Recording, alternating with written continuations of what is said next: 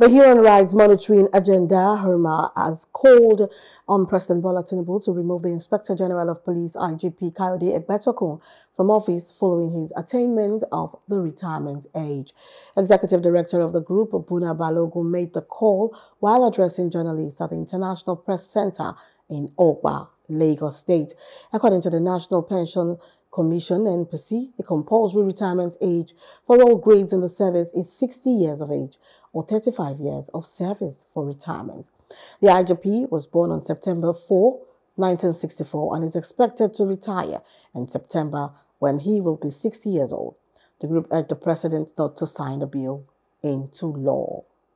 Mr. Kayode Egbetokun was appointed as Inspector General of Police in year 2023 to hold office till his retirement upon 35 years in service or attainment of the age of 60.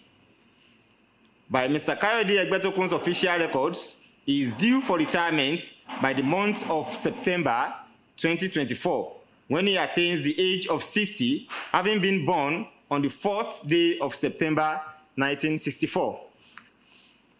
Our concern is that Mr. Kayode Egbetokun should have proceeded on his terminal leave and hand over to another credible officer to hold forth in acting capacity before the appointment of substantive Inspector General of Police, in line with the provision of Section 215, subsection 1 of the Constitution of the Federal Republic of Nigeria, 1999, as amended.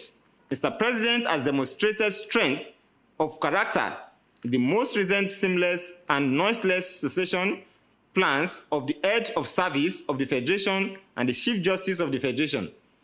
We state that there should not be an exception to the police institution. Hello, hope you enjoyed the news. Please do subscribe to our YouTube channel and don't forget to hit the notification button so you get notified about fresh news updates.